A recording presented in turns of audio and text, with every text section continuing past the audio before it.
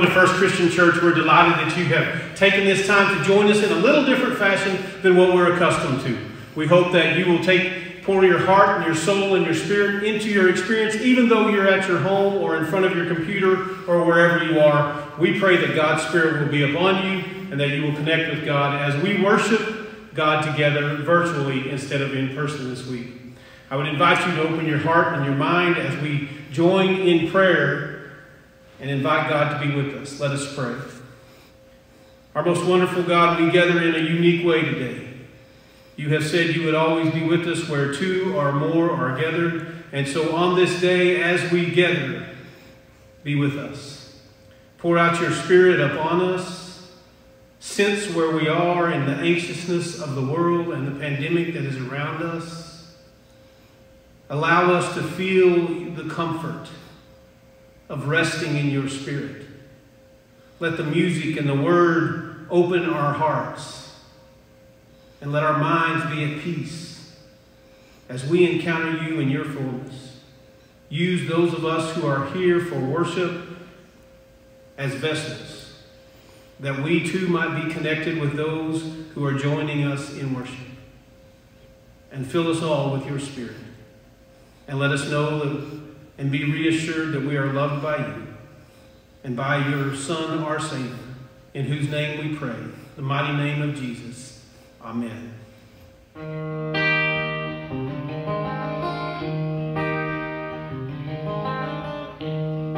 Tell me, how could this be? And I'm doing my best to rise above it all.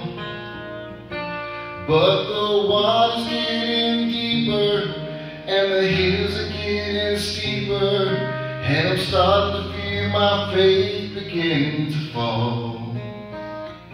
But you said, trust me and keep me, even if I seem so far away.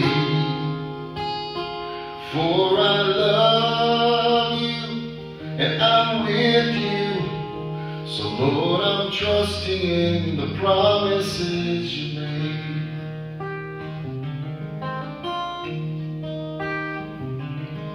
The road ahead, it seems so unclear, and our hearts are filled with worry and fear. But we're doing the best we can. After all, we're only man, and there's no way we can make it without you.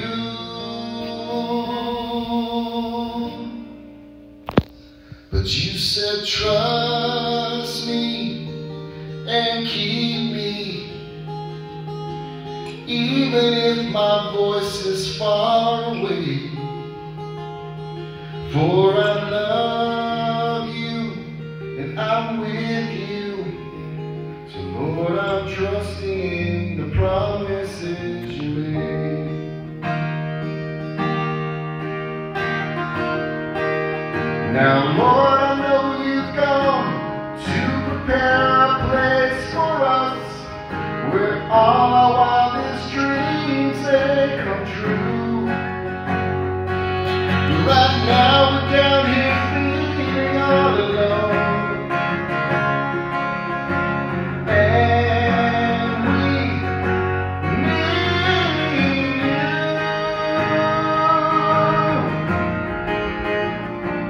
to hold us and keep us, even when our faith begins to fade. For we love you and we trust you, so Lord, we're clinging to the promises you made. Lord, we're clinging to the promises you made.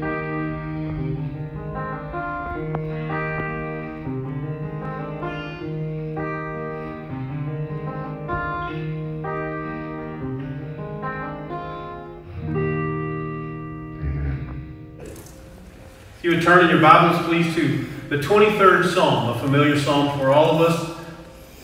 but a psalm that is appropriate to the day and what is going on in this world today. Hear these words from David. The Lord is my shepherd, I shall not be in want.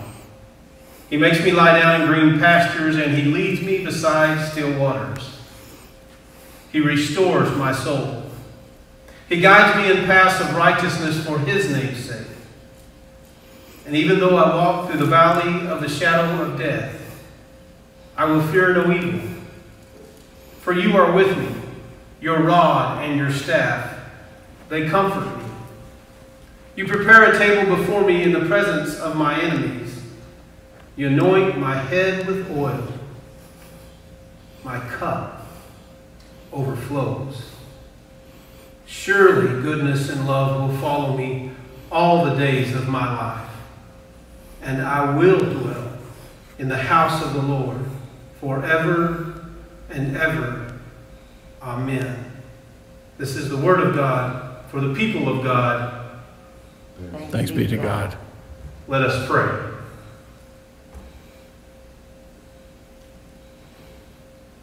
Ever-equipping God, as I speak, may you increase and I decrease. May the words you have given me for this message be seeds that rest in our hearts, that we might bear fruit for you here on earth. May I speak boldly and courageously that which you've given me to speak. And may we, as your people, have ears that hear. This is our prayer in the name of Jesus the Christ. Amen. From a shepherd to a king. And yet we find one of the most rich ancient writings before us today as we, the people of God, face something we've never faced before. We come together from our homes. We come together relaxed, comfortable where our children play and where we reside every day. We're not in church, but yet we are being church. And God has called us to this moment to remember to be grounded in who it is God has made us to be. And he brings us to the heart of David's writings. He brings us to a psalm we read more times at the end of life than we read at the beginning of life. And David states the whole purpose of the psalm in the first sentence. The Lord is my shepherd, and I shall not want. Now, how many of us, if we think about our lives, we think about what we want. We wake up in the morning, and I know a lot of us right now, we want things to go back to normal. We want people to be healthy. We want the pandemic to end. But yet, then we'll still want. Because we'll move from wanting that to we'll want a new car. And then we'll get the new car and we'll want a new house. Or we'll get the new house and we'll want a new city. And the next thing you know, our want list just continues to add up. And David calls us back into reality by saying, the Lord is my shepherd, I shall not want. Why do we want? Why do we really want if we're people of God? If we are people who believe in God, if we're people who believe that Jesus is the Christ, if we believe that God created us and God formed us, why do we want? Because we don't trust. We don't trust enough in the God to provide for us, to lead us through whatever we're going through. We want to be in control, and we want to put away the hurts of our lives by covering things up, by buying things, by making our life feel better, because who doesn't feel good when you drive a new car? Who doesn't feel good when you get a new set of clothes? Who doesn't feel good when you meet the love of your life? And somewhere we put Jesus on the back burner, and we give in to our wants, and we forget that the Lord is our shepherd. But let's understand, when David says the Lord is our shepherd, he's speaking from experience, from a life experience of being a shepherd. David knows what it means to have wandering sheep. David knows what it means that if you take your eyes off the sheep, the evil can reach up and get them. The wolf can sneak in, or the snake can sneak in, or the scorpion can sneak in and destroy your flock. Be it known that in ancient times when the shepherd would prepare the pasture for the sheep, he would go in first. And he would clear out those things which endangered his flock. He would remove the snakes. He would remove the scorpions. And he would make sure there were no wolves within the territory, because he was protecting his flock. And so he says to us, the Lord is my shepherd. God is overwatching everything he does, everything we do. We shall have no wants because God will take care of us. He makes us to lie down in green pastures, lush green pastures, wonderful places to rest, wonderful places to be comfortable, places that will fill our every need of hunger. Our God takes us to those places. Our God will make sure that every hunger within us is met if it's of a righteous hunger. Our God will sustain us. He leads me beside, who doesn't like still waters? Being a fly fisherman, there's nothing more than I love to come upon still water, because I know from the rough to the still, if you'll find that transition in the still, most of the time there'll be a fish. There'll be substance in the still water. And we, the people of God, we've got to remember that our God meets us everywhere we go. Our God provides for us, gives us that lush green grass, that intimate sustenance of the still water, the fresh, cool water that sustains our body. Our God knows us, our God believes in us, and our God gives to us because our God loves us. One of my favorite parts of this text is how David writes the text. Not only does he call us into accountability, but he draws us into relationship. You see, when he begins, he writes in third person. The Lord is my shepherd. He leads me into green pastures. He leads me beside still waters. He restoreth my soul. But then he talks about a journey that we all go on, and he draws us into an intimate occasion in our lives that we cannot get away from. Yea, though I walk through the valley of the shadow of death. David, being a person who he is, being a rich, righteous person that he is, he understands his earthly death is imminent. He understands that he, a person created by God, will soon not live upon the earth. And one thing we as people of God do is we fear the death experience. We've got to get everything packed into our lives. We've got to get all of our wants met and everything bought and everything done like we want it to be. We have to achieve all of our goals. We have to attain all of our positions. We have to save all of our money. We have to make sure everything is right in our life. And we want to cling to every day because we're afraid to die. And the reason we're afraid to die is because we don't know. The fear and the anxiety from the pandemic that we're experiencing right now, the conversations that are going on not only on social media, but with friends, between friends, when we can get close enough we can talk. It's all about the pandemic, and it's about the fear of death. The death of the economy. The death of relationship. The death of what we have and what we've built up in the world. And maybe even possibly our own physical death. Yea, though I walk through the valley of the shadow of death, I will fear no evil. And right there, David throws us a line, and we as the people of God must grab the line and hang on to the hook, because he says, you are with me. He doesn't say he is with me. He doesn't say the Lord is with me. He says you, and he moves from a third-person perspective to an intimate second-person perspective with God, and all of a sudden David and God are joined in partnership. You are with me When I walk through the valley of the shadow of death, when my hardest days are here, when my final days are here, I will fear no evil. I will not fear. Don't fear, because God wants to be intimate with you. David invites us into intimacy and says, come and be intimate with God in these moments. If you are allowing God to be shepherd of your life, then you allow God to be intimate with you. The shepherd of the sheep. He knew their every move. He knew their every want. He knew their every need.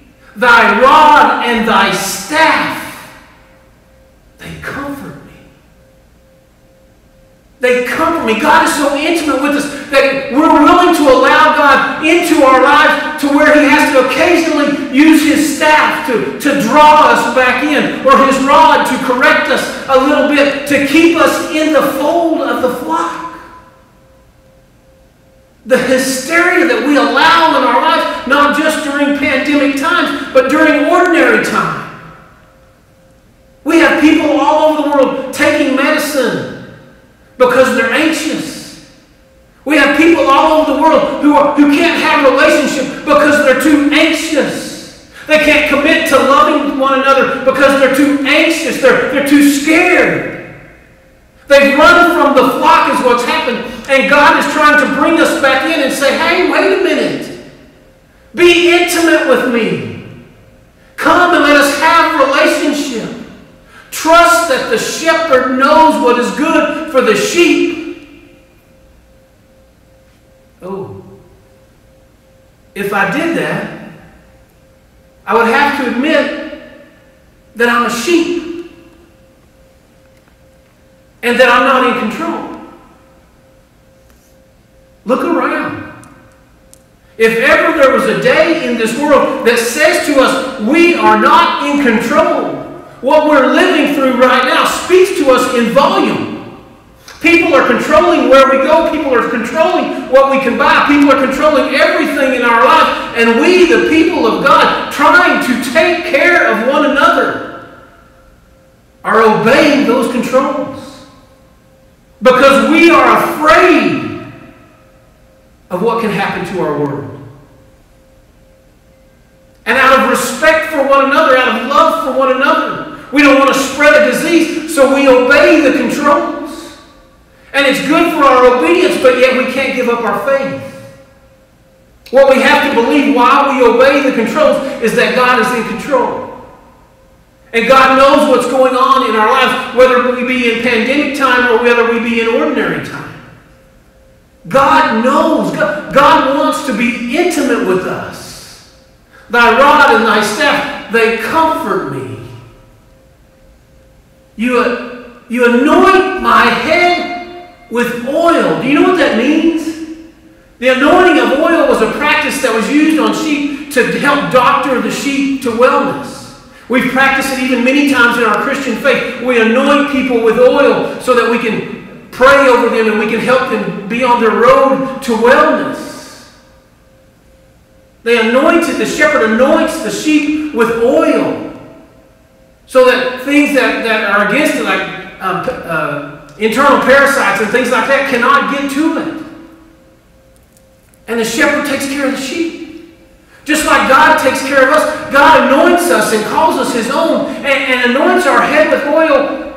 And David has perspective enough to look around. How many of us have ever sat in a chair and looked around at what we had and said, I have enough? If you have, you're the exception to the rule. Or possibly you're in your last days of your life. Because most people I talk to, they're trying to attain something. Look at the stock markets. Look at the jobs. Look at everything people want nowadays, what they're losing. If we allow God to be in control of our lives, if we allow God to be with us and to sustain us, to allow us to lay in green, lush grass, to walk beside still waters, to be comforted as we walk the valley of death, We have but one thing. An overflowing cup. Do you know what that means? For the Christian, it means there's no end. There's absolutely no end to the grace of God. There is no end to the love of God. We know there is an end to certain supplies around the world today. I don't know why toilet paper is so popular. But if we believe in God, if we're willing to allow God to be the shepherd of our life, our cup overflows. It means God has enough for us. God is enough for us. God wants to be enough for us. The question is, are we willing to take this step from our third-person description of God to a second-person description of God, to where we become intimate? David's cup overflowed because David was willing to offer his cup to God. What about us? Do we fill our own cups? Do we try to control our own lives? Do we pick what pasture we lie down in? Do we pick what well we drink from? Do we number our own days ourselves? Do we declare ourselves righteous? What about us? Where's your cup? What's filling your cup? Is it the goodness of God? Is it a grace that knows no bounds? Is it a forgiveness of all sin for anything you've done? Are you allowing that kind of water to fill your cup? Are you offering that cup to the living water of Jesus Christ? That living water we talked about last week, that well that runs so deep? Are you allowing your cup to overflow? Because if we move to that point where we can allow God to be shepherd, and we can humble ourselves to say, okay, we're sheep, and we need a shepherd, then God becomes so intimate with us that we have a cup. Which means we have a place at the table. Which means God is welcome to be with us. Which means God will fill our cup. And our cup will overflow. And if we allow the goodness of God to fill our cup and for it to overflow, surely goodness and mercy, not chaos, not fear. David knew what chaos and fear was. He had been there. He had faced Goliath. He had gone from shepherd to king. He knew the pressures of leading people. He had given in himself to his own image of who he should be. But yet he also understood that we serve a merciful God. That if we'll just allow God to be our shepherd and allow God to fill our cup up, that there's nothing but goodness. There's nothing but goodness and intimacy with God. Goodness and mercy. Some of us can't handle that. We've been raised in chaos. We've been called different names. We've been told we were bad all the time. And we emulate what was set before us by our parents or those who raised us. And God says we need to change, that we're good. And that we can stay in the goodness. During one of the greatest struggles of my life, as I was trying to find myself amidst the chaos, a wise friend of mine said to me, Barry, stay in the goodness. Stay in the goodness. Keep your cup held out so that that living water fills it up and it overflows. And you know what overflows is mercy. God gives mercy to us to allow us to be the sheep who nibble here and walk off over there, and nibble here and walk off over there. And we nibble here and we walk off over there, and somewhere the shepherd is in our life, but yet it's not central. But when we take and we grab the cup and we allow God to pour water into our cup and it begins to overflow, then goodness starts to come out. And the sheep draw closer to the shepherd. The sheep stay closer to the shepherd. And when we begin to stay closer to the shepherd, we find goodness. And we find all of the things that David has listed. The green pastures, the still waters, the righteousness, the anointing of the oil, the healing, and the strength to walk through death. And the greatest thing is that we can slow down because the world's not persecuting us anymore. The world's not creating chaos in our life anymore, and we don't have to live in fear. He prepares a table before me in the presence of my enemy. If we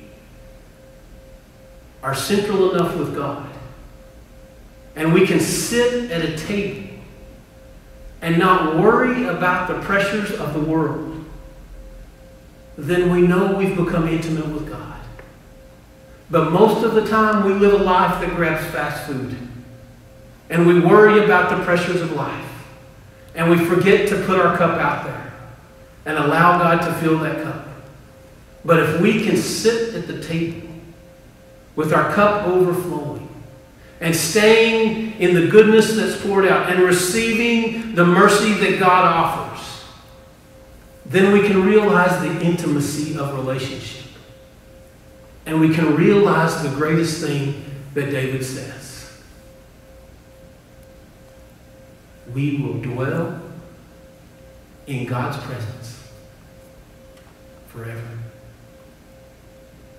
We will dwell in the house of the Lord forever. I've never lived anywhere in my adult life more than 5 years. I've never stayed in one structure more than 5 years. In my 37 years of marriage, you can count numerous in the teens the number of structures or houses that I've lived in. But with God, we count one. We're intimate. The cup is offered. We take the cup and we become intimate with God through our relationship with Jesus Christ. And we will dwell in the house of the Lord. Not today, not tomorrow, forever. Let us be the people of God. Let us allow our shepherd to be over us. And let us hold out our cup and be at the table with God so that we too will dwell in his presence forever and ever. Amen. The sky shall unfold,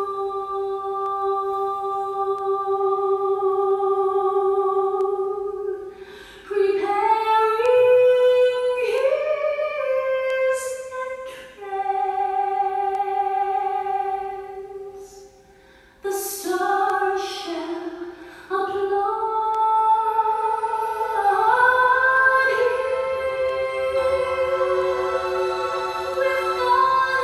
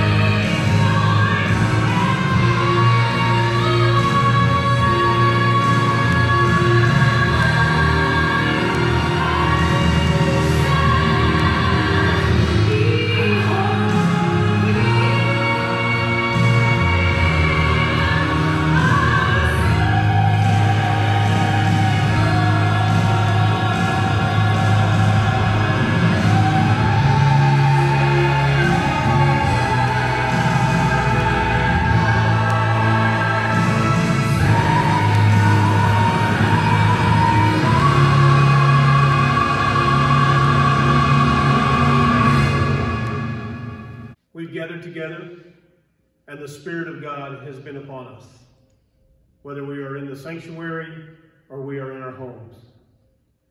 What we ask is that you this week behold him. Allow him to be your shepherd. Let us join together as brothers and sisters wherever we are, wherever you're experiencing this. Would you join me in prayer as we wrap up this beautiful day? Let us pray.